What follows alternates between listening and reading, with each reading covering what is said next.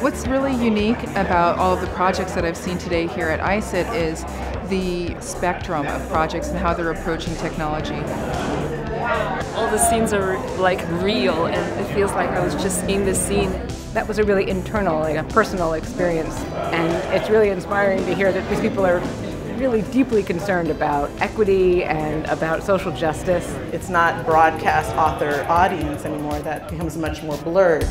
If you can bring art, technology, and the sciences together, I think that Johns Hopkins can be part of partnership and true community building to unpack a version of the future that we couldn't see otherwise.